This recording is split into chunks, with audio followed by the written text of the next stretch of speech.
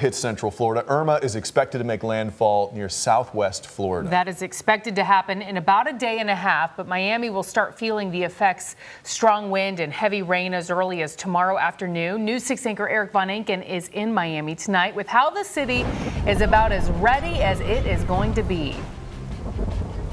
Miami is shut down tonight. Look at this. So this is US 1 Biscayne Boulevard, where I'm standing in the middle of. Normally on a Friday night, there would be a traffic jam. The few people who are left are holed up in their high rises because there's nothing open on the street. You can tell from the wind, the storm is coming.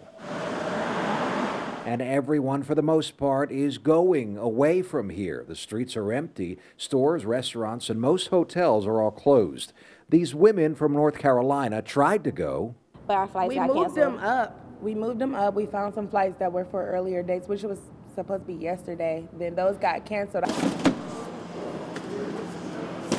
Emergency managers from Key Biscayne, after shutting down the island, have moved their command center to this hurricane-proof hotel. That's what all the boxed meals are for.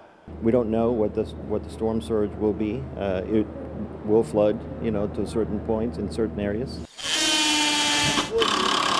Plywood and steel are everywhere. Forecasters are predicting up to 9 feet of water on the streets. That's enough to flood the first floor of all of these high-rises. We're getting ready for a mega beast of a hurricane, Irma. The ones who've lived here long enough, like David Wallach, owner of the iconic Miami Beach nightclub Mangoes, vividly remember the last mega beast to hit Miami, Hurricane Andrew, 25 years ago. It can make you feel very, very small when you're in the face of such awesome power.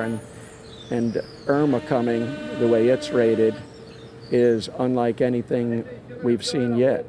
Time is running out to leave, and so are options. The airport rental car counter closed at 5 p.m. this evening. The last flight out was about an hour and a half ago. Covering Irma from Miami, Eric Von Enken, News 6.